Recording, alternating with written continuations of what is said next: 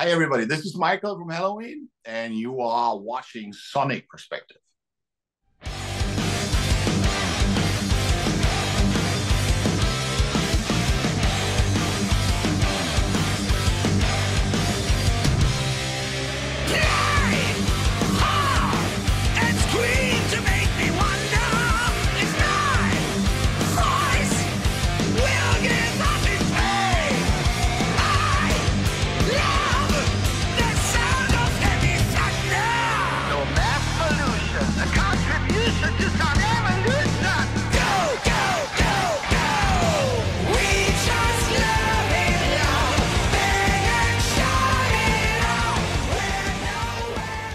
Hello, everyone, and welcome to another interview of Sonic Perspectives. I'm Rodrigo, and my guest today is one of my favorite vocalists of all time, Mr. Michael Kiske of Helloween. Michael, thank you so much for joining us. Thank you. Thank you for your interest. And thanks for having me, as they always say on the American TV shows. Thanks for having me. Exactly, yeah. Well, as we're talking today, Helloween's getting ready for a North American tour. The first one you're doing in such a long while. How are the tour preparations going at the moment? I don't even think we have started yet. But it's like the thing is, I mean, for me, it's not difficult. I know the songs, and the same for Andy. It's more a thing of getting the diaphragm in shape a little. Never had to do that when I was younger, but nowadays I have to practice a little to get the power, from the diaphragm. The band is a different story. I mean, there's a very complicated sort of music, so they have to learn a lot of stuff, and it sounds easy, but it's not easy to play. It's very busy music, with a lot of things happening underneath the vocals, and not only the solos, but also like everything underneath. And I mean, they write this stuff, their own fault, but they got to practice. They got to practice a lot. So, and actually, we do play a little tour in South America with Kiss before we go to North America. So I'm basically just practicing that set yet. And when it gets closer to that we're leaving, I will do the headline set a little, Okay. I think they do start practicing pretty soon in Karlsruhe. Mm-hmm. And with three guitar players in the band now, what kind of adaptation did they have to do to sort of accommodate these three instruments now? You mean the three guitars? Yeah. It's not difficult. Because there are so many guitars in that music anyway. It's the same with Maiden. In Iron Maiden, when they're really good off with a third guitar player, because you can do a rhythm guitar and you can still have the two lead guitars play harmony. And even on the Maiden records, and the same with us, you have something three harmony guitars. And you can do that all. You used to shrink it down for life. You used to simplify it a little bit for life. And now you don't have to do that as much. I mean, three guitarists are not so bad for this type of music. Absolutely. Yeah, I agree with you. Yeah. And I mean, along with you guys on this tour in North America are the fellow Germans of Hammerfall. I know that Germans are all about precision, but can we expect them to join you guys on stage at some point, or vice versa? Or we haven't done anything like that. I don't know why, really. It's just a funny idea. I know that they like the band. Yeah. I wouldn't mind, but that wasn't really happening. I mean, we get along really, really good. I mean, we're just pals, and the whole tour went down well. They were happy. We were happy. It's all just good. But somehow there was no collaboration. What is it? Collaboration? Yeah. Cooperation. Cooperation. Yeah. Fair enough. And well, I do a lot of interviews, and what I hear a lot is that booking a tour nowadays after COVID is a lot more challenging. All the insurances and precautions that need to be in place, right? You don't even get insurance anymore. That's the thing. They don't insure you anymore. I mean, I'm probably going to be fine now. It was like that last year, when it really started. But COVID doesn't really play a role anymore in Europe. I don't know how it is in America. It doesn't play a role in South America, and it doesn't play any role here anymore. But it's like the costs have exploded. Yeah, that's a problem for many bands who play on a certain level. We are most of the time fine. Most of the time it's okay because we're selling some serious tickets when we're. America is a little smaller, of course. I hope this works well, so everybody should show up really. Yeah. But it's like in other places we play much bigger than in North America, so that's fine. We're fine. But when you I mean, a lot of the bands who are not huge were able to make a living by touring before the pandemic, and now some of them just can't. So I hope this is going to get better. It's like the costs have like tripled. Yeah, I know. And what I noticed as well, I'm in Toronto, by the way, and I see a lot of bands going to the States, but not making it to Canada because the cost of living here has just exploded and all the taxes and everything. So, we did one show, but we did only one show last time too, didn't we? It was in Montreal, I believe. Not here in Toronto. Yeah. It really, I mean, it's a calculation thing. They have just canceled one show that we were supposed to do, I think in Finland or something like that. They just canceled it because even if we sell out completely, we would lose money because it's just too expensive. It doesn't make any sense, but it doesn't happen very often. It was actually the only show that I remember that just didn't make any sense to play right now. Yeah. You're probably better off doing a festival or something like that, I think so, yeah. And there's like here in Canada at least, and I can say in North America, there's a shortage of festivals right now. You don't get as many as you get in the summer in Europe, for example. So especially in Canada, you used to have like Heavy Montreal, but I don't even know the state of that festival anymore. But they should do festivals because festivals are always better for bands because you don't pay for everything. The setup is there and they all use the same setup together, which saves a lot of money. So it's like festivals are always very good for bands. I love it anyway. I like this challenge, to play with other bands and meeting other people and stuff like that. So we're going to do a lot of festivals this year. After North America, it's basically all we do. It's like almost every weekend and actually pretty much all of them we do headline, which is nice, Yeah, awesome. Yeah. And well, the self-titled album Helloween came out in June 2021, in a time when touring was still uncertain. And I know the initial plan was for 2020 for it to come out, but that got postponed as well, right? Yeah, I mean, our momentum had been killed. We had a great momentum. It was a horrible timing for a pandemic.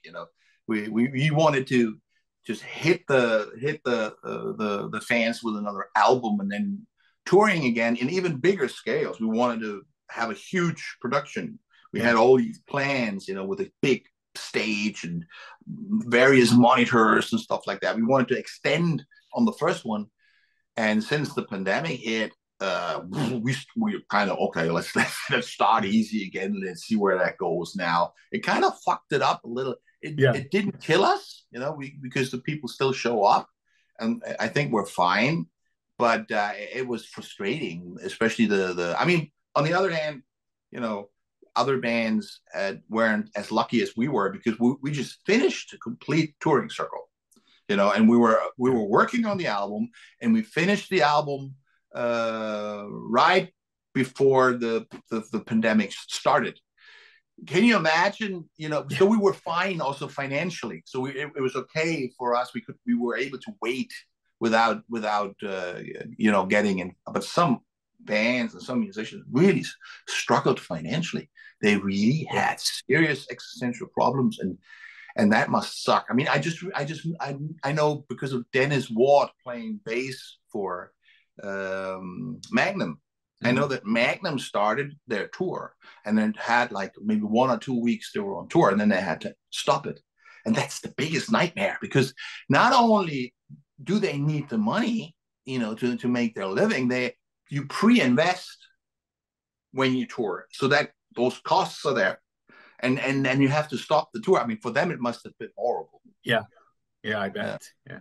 And I mean, with 16 albums to draw from, what is the band's process these days to put together a set list?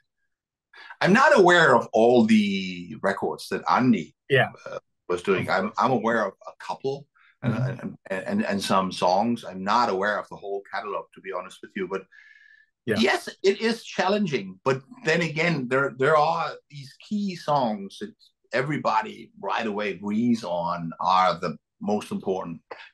Songs like I Want Out, Eagle Fly Free, Dr. Steen, even Future World, A Perfect Gentleman, Forever and One. There are a couple of songs that just became hits. And so they're out of the question, really. But you got so many of them, and when you only play when you play 3 hours like we did on the first tour, and you don't have a special guest with you, so and you don't have a new album, it's much easier because you put 3 hours, you just play, the tracks, the best tracks you can imagine, and we could make 2 sets actually, 3-hour sets just with the old material and have 2 great sets. Now it's a little shorter because this is about 2 hours something, because we're coming with Hammerfall and we have a new record, so it's much more difficult to choose the songs. It's going to be fine, but since we want to play a few of something from the new album too, it's not going to be like the first one. It's going to be slightly different. Okay. And you mentioned I Want Out. I do remember vividly when that song came on MTV. I was about 14 at the time, and that kind of blew my mind. Yeah. Yeah, those were great times, the late 80s. And but what can you remember of that time? I'm really happy that I was young in those years. It's great to be young anyway, but we had a blooming music culture they can't imagine. 60s, 70s, and the 80s were the best years for any kind of music. You had a fantastic record industry. You could still make a living just by selling records. Now everybody has to tour because people don't valuate music anymore. It's a bit sad. I mean, the culture really died out. I'm fine because I'm a dinosaur. We can live out of the legacy, but it's really hard for bands that trying to start a career. You can still I'm sure there are still ways somehow. YouTube, maybe you can spread your stuff through YouTube. This stuff wasn't there in those days. But when it comes to the music culture, it was fantastic, and I'm glad that I was young there because I was eating all this music. I was fat with all this music, and I never limited myself to metal. I mean, I started with Elvis, and then the Beatles. Elvis never left me, and then when I was, I think, about 13 or something, I got into metal. A friend I still have played like Number of the Beast, Screaming for Vengeance, and then I was into that music too. And but at the same time, when I was the biggest metal fan, and I had like Eddie posters all around in the room that I had at my mother's house, I was still listening to U2 as well, or even Eurythmics or Kate Bush. I always had a very wide taste of music. I was listening to the Police, even Simon and Garfunkel. I loved them, and I was playing on an acoustic guitar Beatles songs and Simon and Garfunkel songs, and I had a metal band. I mean, my main thing in those years when I got into this type of music was, of course, metal. I mean, I was mainly an Iron Maiden fan.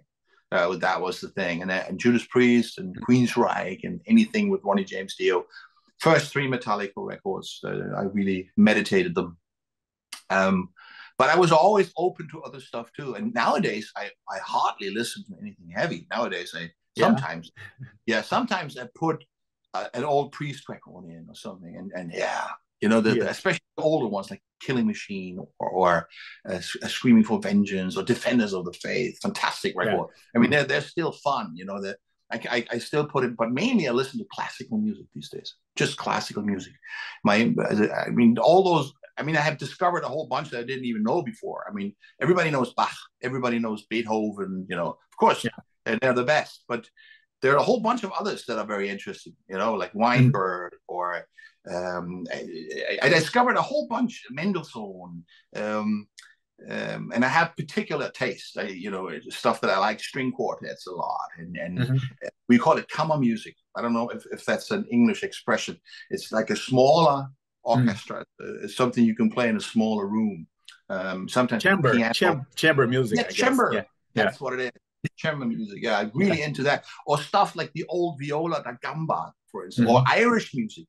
like Irish classical music. I listen to that. It's mainly like, I would say like 98% of the time I'm listening to classical music. Mm-hmm. And well, you explored a different side of your singing when you left Helloween the first time. You did the Super Red project, and you did a few solo albums as well, right? And the Place Vendôme as well. Yeah, that was great. Yeah. Let me turn on the light here. It gets dark. Sure. The battery is off. Doesn't matter. Still a bit of light. That's okay. We it can ran still out. see you. I probably forgot to turn it off yesterday. What was the question? No, we were just Vendôme. Yeah, Place Vendôme and your solo album, Instant Clarity, which I love as well. Yeah, I had a bit of help with that one. Adrian Smith Adrian. Yeah, well, that's what you do when you're no longer part of a band. You know, you just see what comes in. I learned a lot during that time. I don't want to miss it. It was a very important time, but it's much more fun in a band. Yeah. You know, when everything is on your own shoulder, you know, if you don't get up and do things, nothing happens. You know, if I don't get up and do things, a lot happens still because there's 6 other people, you know, working on the album. Yeah. And one thing I remember of that time is when Bruce left Iron Maiden, there was a lot of speculation that you could audition for the band or you could replace him. Was there any truth to that at any point, or? I mean, I never auditioned or we never talked about it. The funny thing is that I even heard it on TV. I was watching a TV show with Hot and Heavy or something with this gorgeous girl with the long hair. What was her name? Steinberger or something. A very good-looking lady. Right. She was the host of that show. And she, even in English TV shows said, well, everybody knows now, Michael Kiske is the new singer of Iron Maiden. When do we rehearse? Yeah. You know, that was funny. I always get, when people ask me that question, I always tell the same story. The only thing that I can say about it is I once did an interview in France with a French interviewer, and he told me that he had an interview with Steve Harris, and that Steve Harris said that I was one of the 3 he could imagine. Maybe that's where it came from. You got to ask him. I really don't know. That's the only thing that I heard that might be possible. How it came up, you know. Got it. Fair enough. I don't think I would fit Iron Maiden. I love Iron Maiden, but they're so British, you know, and the fans are so nationalistic. I don't think that they would accept a German singer in Iron Maiden. Maybe they could. I don't know. You can never say. I don't know. I would love to hear you guys. Maybe I have a stereotype in my head about the British. I don't know. Maybe that's wrong. But I would think it would be maybe difficult, but who knows? Maybe it would have worked. Yeah. Well, back to all things Helloween. I mean, I love the album cover that we see here in the background. And I know it was done by Eller Cantor, who worked with Testament and many other bands. Yeah. This one I love. What was the process behind doing this? Did he just come up with it on his own, or? No, we had an idea. I mean, we came up with the basic idea. We want some sort of combination of, because that's what it is, you know, combination of some stuff we've done before. You have the keys, you know, you have the trumpets of Walter Jericho in it, and when you look carefully, there's just a bit of everything. You even have the rings, you know, from Master of the Rings in it and stuff. Yeah. We wanted a combination of the key records that were important for the band, and we wanted some sort of keeper.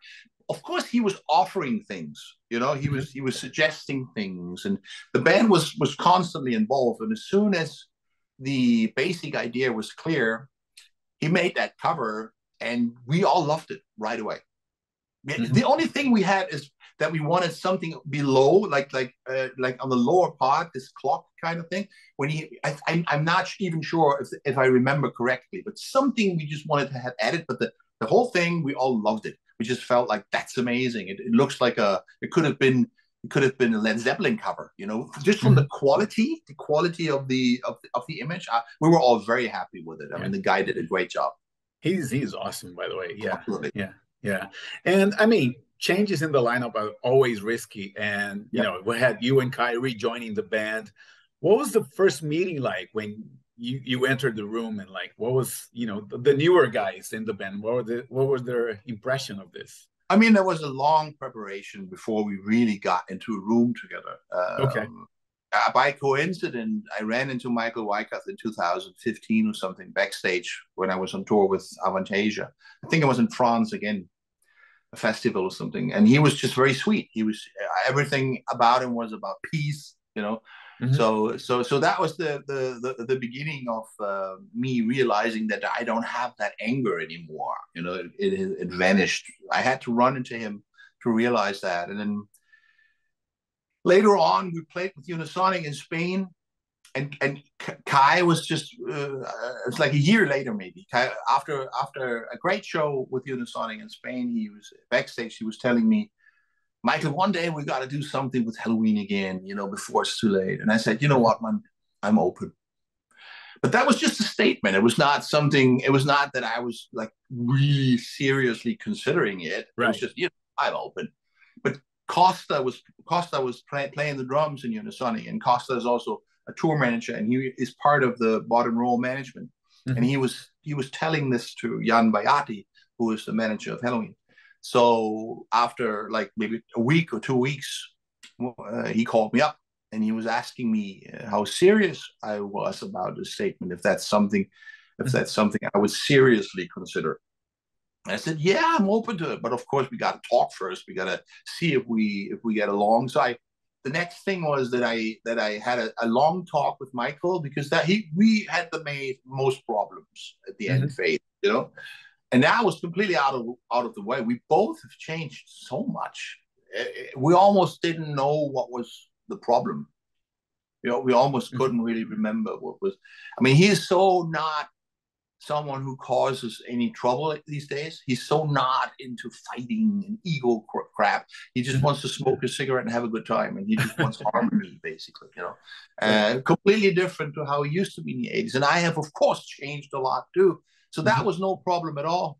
And then I flew over to Tenerife because I didn't know Andy, and I needed to check out if we get along, because Jan Bajati said, if you don't get along, we don't even have to start it. It doesn't make sense. So I flew over there, and we spent about 2 weeks in Tenerife. He was driving me to the great places where you can eat stuff, where we're sitting for hours, you know, watching the sea, talking about everything, spiritual stuff, you know, music stuff. And it was fantastic. I mean, I'm not just saying this, you know, to sound good or whatever, or to promote this band or whatever. It was really good. It was almost like I knew him. It was almost like we were old friends or something like that. It was really weird. It's one of those karma things. I don't believe in coincidences at all.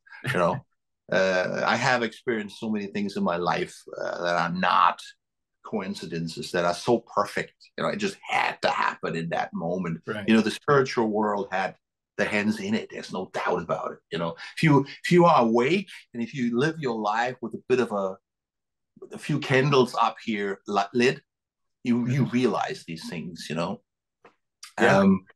So when that went down so well, there was just nothing in the way, and that's when we had the first, like you asked, the first meeting. It was 2016. It was the first time we all got together in Karlsruhe in one room, and everybody was a little stiff. Of course, you know. I remember when I shook Andy's hands, he was shaking. It was interesting, and everybody was. You know, we all knew somehow, if we do this, this is special. You know, this is something that was certainly going to cause some waves. But everybody was kind of insecure what to think about the others. I mean, I did not know Sasha. I did not know Löble. So that wasn't a problem. We didn't have a negative past. They probably have had their influences, you know, from the stories the other guys say. So they might have some sort of ideas about who we were or whatever. I mean, they've been in the band for a long time, but that wasn't really a problem. Yeah, it was a little stiff, but we got warm with each other. And as soon as we finished the first 2 months touring, all of that was gone. There was this insecurity was gone. And when we did the next shows in 2018, I think it was a different band. We were much more firm. There was no doubt anymore that we function on a stage. You have had your experiences with all the 7 on the stage. And since 2018, I think we did the best shows, really.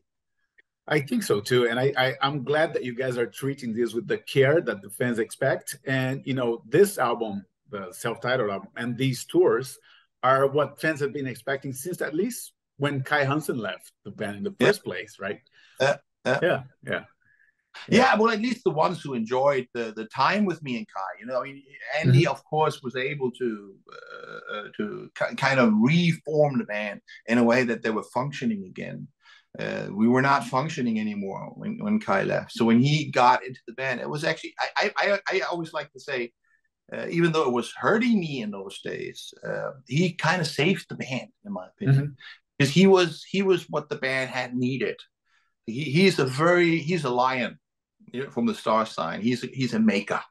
He's someone who writes songs, and he was exactly what the band needed in those days, and that's why they were able to continue for so many years.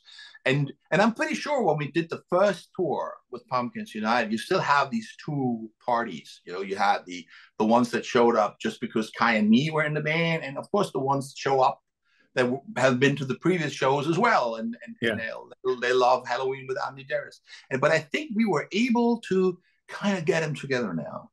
I have the impression when we played here in Europe, it's different. It's more like they now know what to expect. They're happy about it. And that's a beautiful thing, when you can get these parties come. I don't know if we succeeded all the way through, but it feels like that the majority of fans that come are happy to see us both, or all three, and that's a great achievement. And I think we managed to do that because of the spirit that we were able to honestly create among us. It was kind of jumping over to the audience, and they accepted this new band to a certain extent. At least that's the impression that I have.